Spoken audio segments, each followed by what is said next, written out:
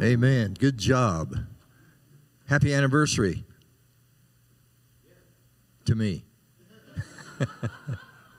We had a great anniversary, by the way. I appreciate you all praying for us. My sons, Dean in Fort Collins, and his wife came, and Matt, and of course our pastor and his wife, and we all met out at the cemetery. And thank you for praying for us. We had a very happy anniversary. I don't know how you can combine the two, but happiness and sadness was there. But I appreciate our children. Let me also say happy Thanksgiving to you. God bless you. This is going to be a special week, a special day.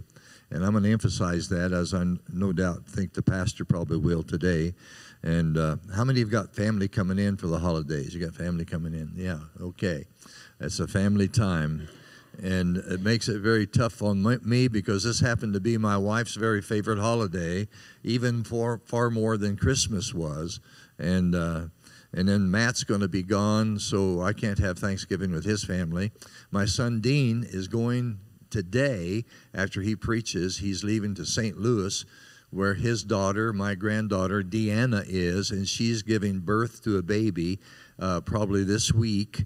So his wife's already gone, so they're gone. So I don't have any family. Anybody want to invite me over? No, seriously, what I'm going to do is I'm going to drive to Oklahoma and be with my son Charles, because he's going to be celebrating not only Thanksgiving holiday, but their anniversary. So I'm going to be going there, Lord willing, on Tuesday, and be able to spend a couple of days there. But praise the Lord. Everybody doing okay? Good. Hey, by the way, I got some more. I brought some extra of those numerology. If you didn't get one, I've got them right here. If anybody needs one, you can maybe either come and get them or pass them out. Somebody want to pass them out? Just raise your hand there if you didn't get one and you'd like to have a copy of that, okay?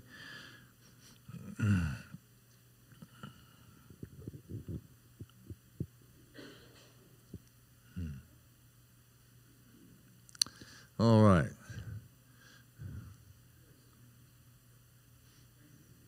Yes, you're welcome. Now, we're going to be looking at the book of Romans here to start us off. I'm going to just kind of talk to you from my heart, and so I probably will not get into any depth of any Bible study on today because of the emphasis of Thanksgiving that I want to give to you. But I want to give you some thoughts. I want to make us to be aware of the happenings that are happening both in Christians' lives, in the lives of churches, and of course our country, and seeing the progress that we're seeing of deterioration of both. Thank you. The deterioration of both. Churches are deteriorating, Christians' lives are deteriorating in most part, and of course our country is in very bad shape. I want you to give close attention now to what I'm going to show you here, because I think you'll see the progression as to why we are in the condition we're in, both in the lives of God's people and His church and our country. And Paul addresses it. And I'm going to show you something here, and I want you to notice it very carefully, because this is what happens. Then I want you to be aware that you don't allow it to happen to you. So let's watch and see what the Apostle Paul says, especially as we emphasize this Thanksgiving holiday. In Romans chapter 1, and you'll read in verse number 19, and it says, because that which may be known of God is manifest, or that which is known of God is revealed in them. In other words, God has revealed Himself, for God hath showed it, it says in verse 19, has showed it unto them. So it's been revealed, the things that we need to know about God, and to be able to praise Him, to be thankful for Him, to rejoice in our salvation, all the spiritual and Christian atmosphere that we have, those things are to be known by the Christian. And now watch, because I'm going to show you 4 things that brought us to the place where we are right now. Watch this. Verse number 20 says, for the invisible things, and there are invisible things. In fact, we have the Holy Spirit in us. The Holy Spirit's here today. You don't see Him, but He's real, but He's invisible. You cannot visualize a spirit. But for the invisible things of Him, from the creation of the world, are clearly seen. Now, how are they clearly seen? They're clearly seen through the Scripture, through the eyes of somebody who's spiritual. We don't have the eyes physically to see them, but we have the spiritual eye to see them, and they're clearly seen. Being understood by the things that are made, even his eternal power and Godhead. All right, now let's stop there for a moment. Clearly seen his eternal power and Godhead. For example, when it talks about the Godhead is made up of a triune God. There's only one God, but he's manifest in three persons. The three persons is God the Father, God the Son, and God the Holy Spirit. We see none of them, but he has manifested himself in different things he's created, as it says there, that he's created so that we can know them. For example, ice, water, snow. Melt them all down, they're all the same thing. They will show to you the Trinity. All of them are the same thing. Ice, water, and snow are three things, and God is a three-part being, God the Father, Son, the Holy Spirit. And so he's revealed to us his Trinity through that which he's created, and that which he's created is snow, water, and ice. And you see those three things. Here's another thing. Did God not make us in his likeness, in his image? So there's God the Father, God the Son, and God the Holy Spirit, and he's made us in his likeness and his image. What are we made of? Body, soul, and spirit. We reveal God in the way he created us. We are a three-part being as he is a three-part being. All right? So this is what this is talking about, that in verse number 20, being understood by the things that are made, even his eternal power, the Holy Spirit, and Godhead, God the Father, Son, the Holy Spirit, so that they are without excuse. In other words, people are without excuse of knowing God because of the very thing that God has created reveals him and who he is. Even the three-part Trinity. Now, but here's what I want to come to. I want you to notice carefully. In verse 21, it says, because that when they knew God, they glorified him not as God. Now he's speaking to us. But because when they knew God, through the things that he created in the Godhead, and we're out without excuse, they glorified him not as God. Now I'm going to tell you, most Christians know God. Of course, if they're Christians, they do know God, but they do not glorify him as God. They do not glorify God. They live lives that's pleasing to themselves and not pleasing to God. They do not glorify God. And the Bible says, in all things give him glory. So everything is to glorify God. Now, here's where I want you to get to. The first thing then that we're coming to that is a progression of why we're in the condition we're in spiritually in our lives, in our church, and in our country is, number one, verse 21 says, because of ignorance. Because that when they knew God, they glorified him not as God. And so that's ignorance. We're ignorant in the fact that we do not glorify God because we do not know God according to what the scriptures say, and we just let it. We depend on the pastor to know God and the pastor to preach God, but we ourselves personally don't receive that and glorify God in our lives on a daily basis. So we're ignorant of the real truths that God would have us to glorify him in. And so whatsoever things are true, we're supposed to glorify him. All right, so number one is ignorance. Now watch this very carefully. Look what it says, they glorify him not as God. Not only do we have ignorance there, because when they knew God, but they don't acknowledge him, they're ignorant. They glorified him not as God. There's inconsistency. They glorified him not as God. Even though they knew him, they are inconsistent in glorifying him. Now, what is that going to produce? Watch this carefully. Verse 21. Neither were what, class? So when we're ignorant and are inconsistent, we become with ingratitude. Neither were thankful. You know where we are as Christian lives today? Most of us are ignorant of the real truths of God, and we're inconsistent in glorifying God, and we are in gratitude. We are no longer thankful. Thankful. And what is ingratitude? I mean, everything that we are in this life and everything we are in our Christian realm ought to have thankfulness. And it says, neither were thankful. But now watch this. But became vain, which means proud and empty and lacking value. It says, became vain in their imaginations, in their thought lives, in their meditations, in their imaginations. And their foolish heart was darkened, and professing themselves to be wise, they became fools. So that happens to Christians, that happens to churches, and this happens to our country. But here's the worst thing, and I'm going to show it to you. When you have ignorance, inconsistency that produces ingratitude, guess what it's going to produce? Immorality. All starting with an I. Ignorance, inconsistency, ingratitude, and immorality. Because look what happens. Verse 23. And changed the glory of the uncorruptible God into an image made like to corruptible man. Now, I'm not going to say a whole lot on that right there, but I'm going to tell you what that is. Or what could be applied there.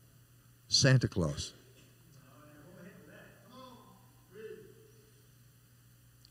When a person becomes inconsistent, ignorant, and filled with ingratitude, they're going to have a Santa Claus that's going to be the one coming from the north where God lives and be the gift giver instead of God. And they're doing an image of an uncorruptible God into an image made like the corruptible man. He's a man, but he's made like the corruptible man.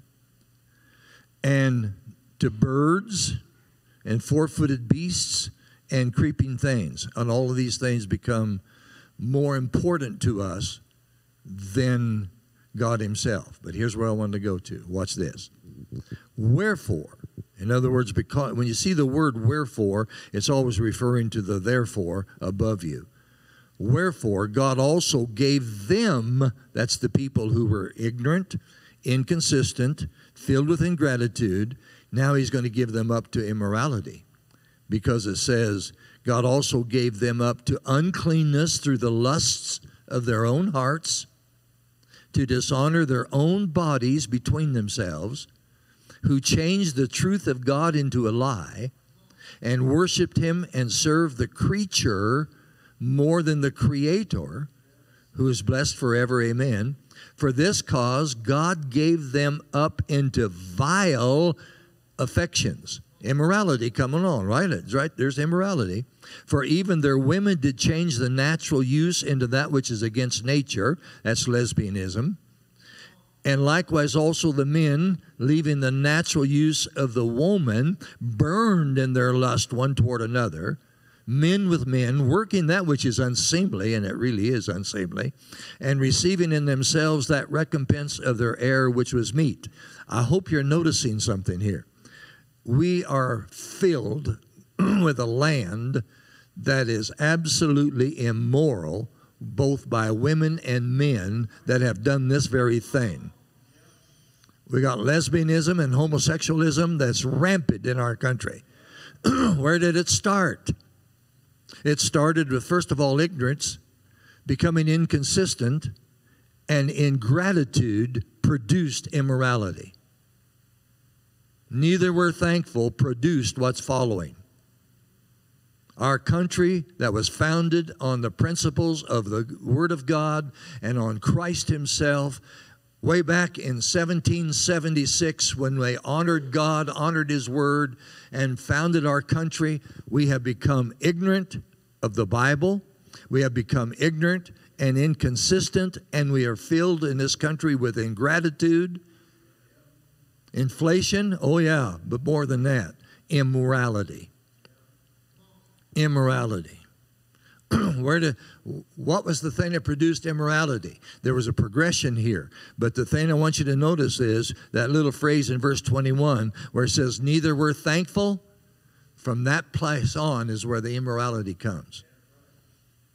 Americans have not been thankful for the heritage that we have been given in this country. The Constitution and the bylaws of the Bill of Rights by the United States of America, we have not been thankful for what this country was founded on, and we have produced, because of ingratitude, immorality that's to the place right now it cannot even be controlled. And God gave them up, and He's given America up too. We would like to see revival? No. I don't believe we're going to have revival. America has, I believe God could bring revival, but I don't believe the condition of the Christian lives and our churches are in a state of spirituality to be able to produce a revival. And we certainly don't have anybody in the leadership of our country, as far as Congress and Senate and all the rest of it, and President. We don't have anybody that's spiritual enough to produce revival. And so we're going to go all the way through this matter and look at what's happening in our country today, even with the economy, the inflation, and all that's going on. It's because neither were thankful. The ingratitude is produced, and with all the immorality that's going on. So I'm simply trying to get you to understand. By the way, if you'll drop down at verse number 29 or verse 28, and as they did not like to retain God in their knowledge. The Bible's thrown out of the classroom of our public schools. The Bible's thrown out of our colleges and universities. The Bible's thrown out of our White House. We don't have a president who believes in the Bible. He doesn't believe in God. He's a Catholic, and he won't even honor what he calls himself to be, a Catholic. He won't even honor that. So I'm simply saying that they will not retain, and this is God saying, will not retain God in their knowledge. God gave them over to a reprobate mind, to do those things which are not convenient. Watch what they are. Verse 29, being filled with all unrighteousness. Boy, that's America. Fornication. That's sex outside of marriage. Sexual things, not just the act. Wickedness, covetousness, maliciousness, full of envy, murder. Look what's going on in our courtrooms today. And look what's going on our streets. Look what's happening in America. Murder, debate. There's your lawyers and your judges and your attorneys that's debating. We just saw one take place here recently. And deceit and malignity and whisperers. Watch this. Backbiters. Here's the one. Haters of God. Yeah. Despiteful, proud, boasters, inventors of evil things, disobedient to parents. Is that going on today? Without understanding, covenant breakers. Yeah, Iran. Without natural affection, implacable, unmerciful, who knowing the judgment of God, that they which commit such things are worthy of death, not only do the same, but have pleasure in them that do them. So where did all of that wicked, sinful, ungodly immorality come from? It started over there in verse number 21. Neither were thankful. Ingratitude of being an American and being a United States of America citizen and taking for granted the things that God gave to us that were great in its founding has produced, the ingratitude has produced the immorality, and that's where we are today. So I said all that to say this. What should we do then? We ought to make this holiday of Thanksgiving a very reverent. It's probably one of the greatest holidays that we'd ever celebrate. Thanksgiving. Even more far than Christmas. Christmas has become so commercialized. And I like Christmas. I like decorations. I like the music. But I think we have idolized some areas of the Christmas that are not intended for what God had in mind for us to celebrate His birth. So here we are. Now let me give you some thoughts to help us to get over this ingratitude that we may have in our own heart. You don't have to turn to it. unless you want to. But listen to these verses. Ephesians chapter 5, verses 18 and 20. Be filled with the Spirit, giving thanks always for all things unto God and the Father in the name of our Lord Jesus Christ. That's Ephesians 5. Be filled with the Spirit, verse 18. Verse 20, giving thanks. Now, unless we're filled with the Spirit, we're not going to be thankful. Who produces the thankfulness to God? The Holy Spirit. Who lives in us? The Holy Spirit. What do we do when we quench Him? Then we start thinking of the ingratitude or the things that we're not thankful for. He's the one who gives us a thankful heart. Now watch this. Colossians 3, verse 17. If you want to return to it, you may, but here's what it says. And whatsoever you do in word or deed, in other words, what you say or what you do all in the name of the Lord Jesus, giving thanks to God and the Father by Him. Giving thanks to God. That's thanksgiving. Whatever we do, whatever we think, wherever we are, whoever we're with, God deserves thankfulness. We need to praise Him and thank Him for His goodness. Listen to Colossians. You're in Colossians chapter 3 there. Here's Colossians chapter 4, verse 2. Continue in prayer and watch in the same with thanksgiving. Continue. In other words, don't just let this week, this month, this year, let every day be a day of thanksgiving. Continue. Continue in prayer and thanksgiving. Continue on Monday, Tuesday, Wednesday, Thursday, Friday, Saturday, Sunday. Continue the next week and the next month and the next year. Continue in giving thanksgiving. Now look at Philippians chapter 4 and verse 6 and 7. Philippians 4 verse 6, 7 says, be careful for nothing, but in everything by prayer and supplication with thanksgiving, let your requests be made known unto God. And the peace of God, and we don't have peace of God in our country, but the peace of God, which passeth all understanding, shall keep your hearts and minds through Christ Jesus. What will keep my heart and mind? What will give me peace of God? Thanksgiving. Thanksgiving. Being thankful. And I'm telling you, one of the things that we have, for example, today we got the condition of most Christians being feeling sorry for themselves, you know. Hey, by the way, self-pity is a violation of the first commandment. Thou shalt love the Lord thy God with all thy heart, with all thy soul, with all thy mind. And self-pity is a violation. Here's something else. When you feel there's nothing to be thankful for, when you come to the place in your life where you feel like there's nothing to be thankful for, check your pulse.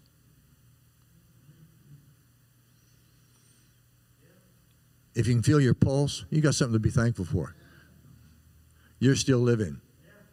And you can still honor God and serve God because you're alive. Our favorite attitude should be gratitude. Isn't that good? Our favorite attitude should be gratitude. Here's something. Gratitude to God should be as regular as our heartbeat. Every heartbeat. It's regular. And our gratitude to God should be as regular as our heartbeat. He who forgets the language of gratitude can never be on speaking terms with happiness. How about this one? When a man has lost his gratitude, he's well nigh hopeless. When we've lost our gratitude, we're well nigh hopeless. Now, I'm going to turn to, if I have time here in a moment, over to Psalm 103. But listen to me while I'm turning over there. Thanksgiving, what we're celebrating this week, is definitely America's best holiday, and it's probably needed more now than when it was first established. But we don't have that in the most average Christian or average person's life in America. I believe it's closer to a Christian holiday than any other holiday of the year. More is said in the Bible about a heart giving thanks and praise than any other thing. And that's the thing that's lacking and the thing that's lost in our lives. And because it is Christian in its origin and practice, like everything else, it has been corrupted. Most Americans today, and I've heard it within the last few hours, most Americans today, and I hope a Christian never does it, refers to Thanksgiving Day as Turkey Day. That's wicked and vile and ungodly. I don't read anything in the Bible at all about the word turkey. But I can't hardly turn in the Bible without reading somewhere about thanks. It's not Turkey Day. In fact, if you have a turkey, you ought to thank God that you got a turkey to eat. But that's how we've degraded God. The biggest activity on that day, on Thanksgiving Day, will be gluttony and worship of sports, and very little gratitude will be displayed on Thanksgiving Day. Very little gratitude. Now, I'm just preaching to me, okay, but I'm just telling you, we need to get back. You know what we used to, I'm not telling you to do this or that you even do it, or I'm not even saying a good example. But what we used to do before we would sit down to our Thanksgiving meal with the family, they would have had the morning while the meal was being prepared to have a list of things that they would read at their table, at their plate, before we even dished out the food of what they're thankful for. I had our children make out a list of things that they were thankful for, that they really were thankful to God for, or thankful to their parents for, or thankful to each other for. Make a list. Why? Because that's the day of gratitude. It's a day of thanksgiving. And list these things so that you'll be reminded of the things that you need to be thankful for. And before we'd ever eat the meal, we would listen to each other's list of gratitude. And you'd be amazed at how many tears were shed. My wife and I came from a state of poverty from the times when we were growing up. And sometimes we would have our list and we begin to thank God for so many things. And when we come to the time where we would even thank the Lord for what was on our table.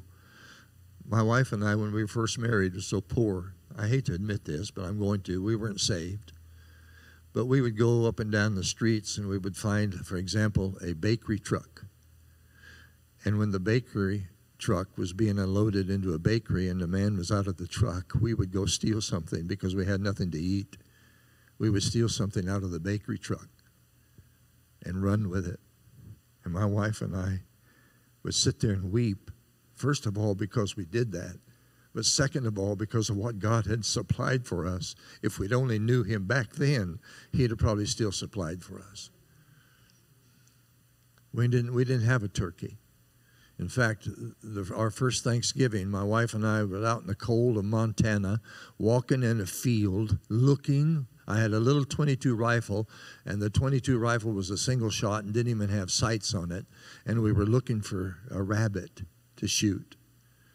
And she was out there freezing in her, she didn't have good shoes or a big coat or anything like that. And finally a rabbit did jump out, and just by the act of God, I pointed at it because I didn't have sights on it and shot at it, and I got it. So we took it home and I cleaned it, and that's what we had for our first Thanksgiving. So we had fried rabbit. Don't you think we were thankful? When we'd sit around with a big old turkey with dressing and all of the trimmings. Thankful. And today is no different. I'm still thankful. I'm thankful that God saved me and gave me a heart that the littlest things in life. I opened up the refrigerator. I opened it up this morning to get out some cream to put in my coffee. And I saw some items in there and I thought, God, I'm thankful for everything that's in this refrigerator. I wouldn't have a thing if it wasn't for you. And I think sometimes we take all those things for granted. And we need to come back to the place where we're thankful.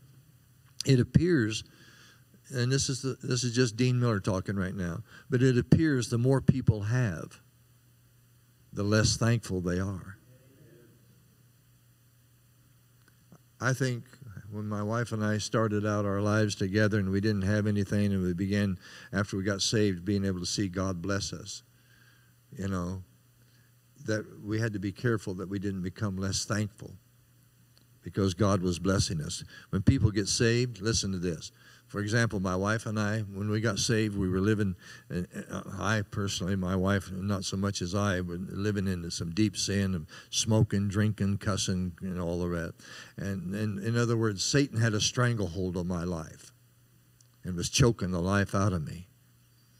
But I think after coming out of that kind of a background, that I'm more excited over the salvation than a lot of people are who was not living like that. And I'm not thinking that they're not saved or at all, but I'm just thinking that sometimes we that came out of a deep type of sinful lives, we're more thankful for knowing that we've been cleansed and washed and forgiven and we're heaven bound, and we're more thankful for our salvation. And maybe that's the reason why we're more thankful for other things that God has given to us. And so the thing about it is, after a few years, if we're not careful, the excitement of salvation even wears away. And we don't have the gratitude. We've heard great preachers, we've heard great sermons, we've seen people saved, we've seen people baptized, and then we become a little more like the world again. And it's not long, we're not excited or thankful for the salvation that we were when we were first saved. I'll never forget when I first realized, after a preacher took me in the Bible and showed me that every sin I'd ever committed or ever would commit was forgiven and paid for by God. I can't tell you what that did for me. In fact, I can't tell you what that does for me right now. Having a past life that I have, to know that every sin I've ever committed or ever will commit, He paid for. You don't think I can be grateful for that? Have the gratitude that I deserve, that He deserves? So you better be thankful for the pit for which you have been dug. And if you're not thankful for the pit for what you've come out of, you're going to go back into the pit, because that's what happens with ingratitude. We go back to the state of being in immorality. And so we got to be careful about that. Let me give you a couple of other things. I told you to go back over to Psalms and 103. Here's what we need to do. I want you to see this in your own Bible. Psalm 103, a very famous psalm for this. Now I want you to notice first of all what the psalmist says. You know what he's saying right here? He is talking to himself. Have you ever talked to yourself? I do that all the time now that I'm alone. But when I go by my wife's picture, I talk to her, and I talk to the Lord, but I talk to myself. And that's what the psalmist is doing here. Bless the Lord, O my soul. He's not saying bless the Lord to somebody else. He's talking to his own soul. Bless the Lord, O my soul. So I need to bless the Lord, my soul. I got to talk to my soul. And all that is within me, notice, not around me, but bless the Lord that's within me. Bless His holy name. Now watch. Bless the Lord, O my soul, and forget not all His benefits. You know what the benefits are? Those are perks. Those are privileges.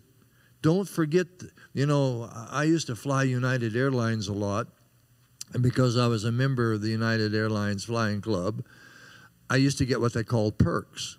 I would get certain points, and I could use those points to be able to be upgraded to first class, or I could have the perks of going to what they call the red carpet room, or I'd have the perks of being able to use the points for maybe even meals.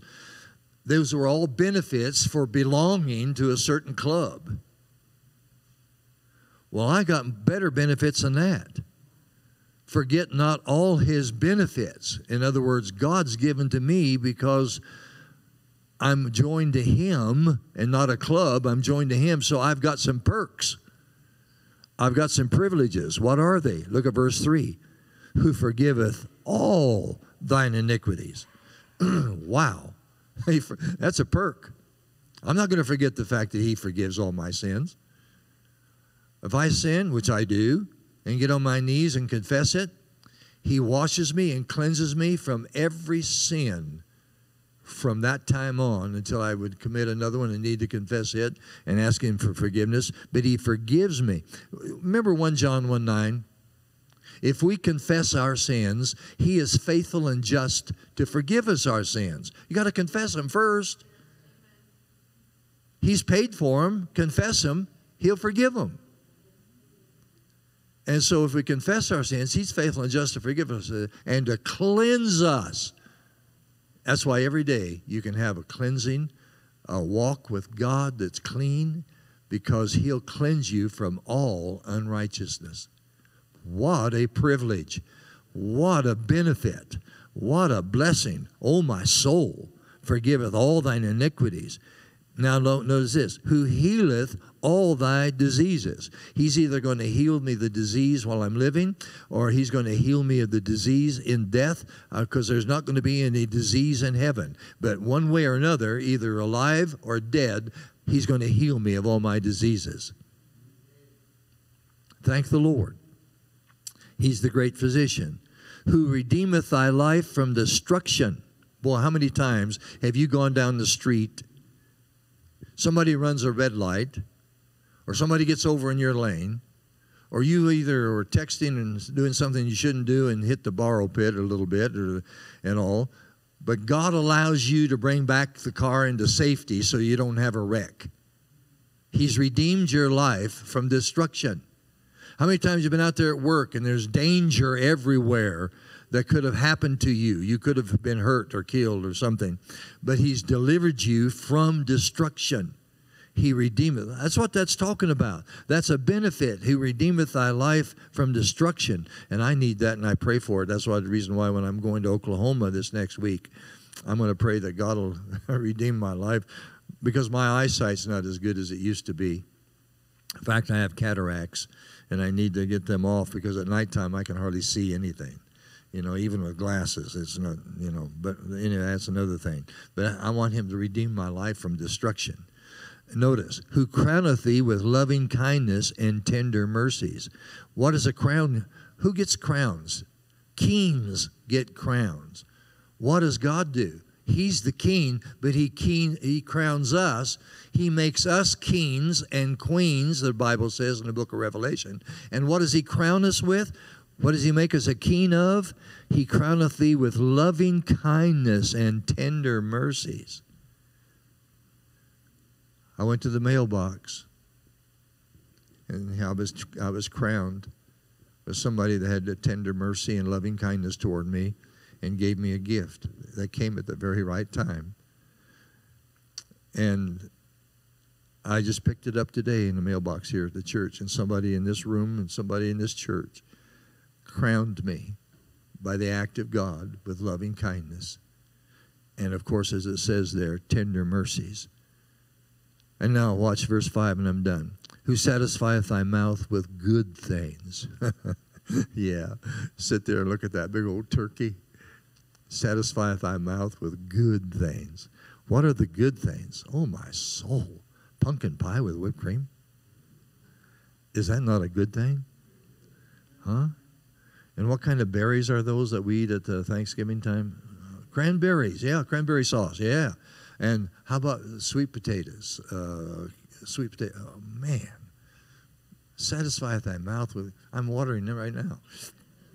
Satisfieth thy mouth with good. And I like pickles, and I like olives. I like all kinds of olives, green and black, and I like them stuffed with garlic or palmetto or whatever you call that stuff. I like that kind of stuff. I like mashed potatoes and gravy. Don't you like that? You know, every morning, you know what I like?